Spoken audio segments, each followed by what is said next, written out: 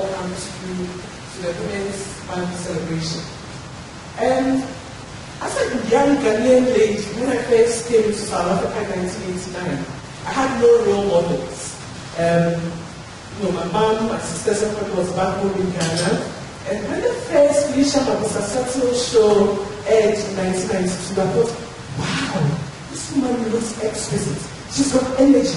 And she's still doing her thing. I want to be like her when I grow up. So Felicia, it was like when Happy said, Felicia is coming, I thought, I'm going to drop everything. And I'm going to come and meet her personally. I'll take lots of photos with her, and I'll welcome her myself. So Felicia, a very special welcome to you, and to your lovely daughter, welcome. This is Felicia's daughter. Thank you. I would like to say I'm so honored to be here. And I would like to make a dedication to my mother, who is the most inspiring, influential, and just really important person in my life. And I would also like to dedicate this song to all of you, beautiful, empowered women.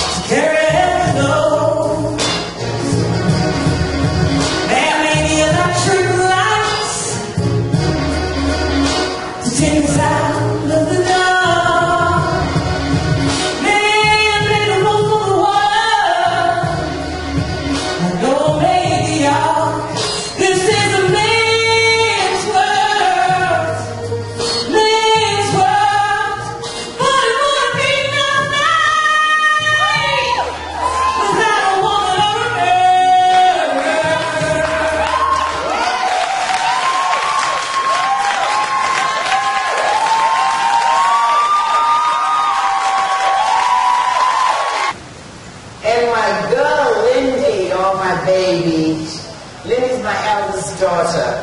I have to tell you a funny story about Lindy. She said, Mom, I want to do what I want to do. I said, Lindy, I don't know what you want to do, but all I know is that when you grow up, you better have something to fall back onto. She says, like what? I said, like an MBA. And she said, Mom, my generation does not fall back and fall forward. And we wake up.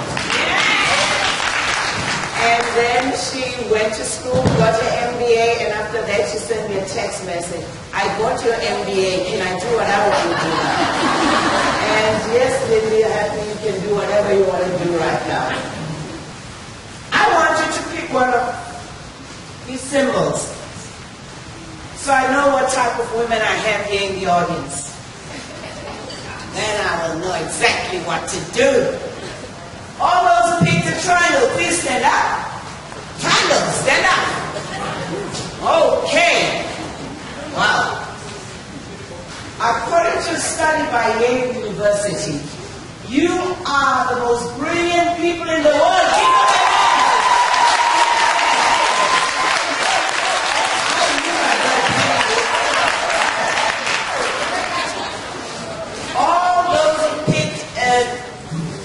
As a rectangle or a square, sometimes we call it a rectangle. Please stand up.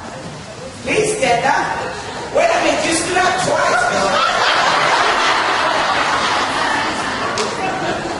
Okay, rectangle. According to study by Yale University, you are the most creative people people.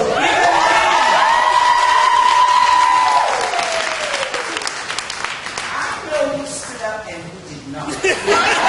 All those who stayed in a circle, please stand up.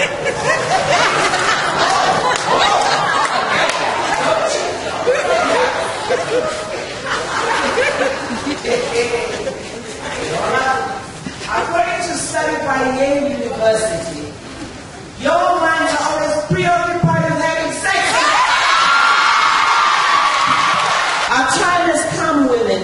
We are making our mark in every sphere of life, in business, government, media, sports, the arts, and as entrepreneurs. But we're doing it on our terms. Look at Marissa Mayer. Came from Google to Yahoo. I love this woman. She said, "You take me as CEO of this job, pregnant, 6 months pregnant or not? Here I am, baby and all." And they hired her. It's on our terms. Before, we would have to wait and not go on to that job until we deliver the baby and get someone quickly to come and look after that baby. Not anymore. Look at Nkosazana Zuma. She's not pregnant. Chairman of the African Union Commission. We are proud of her.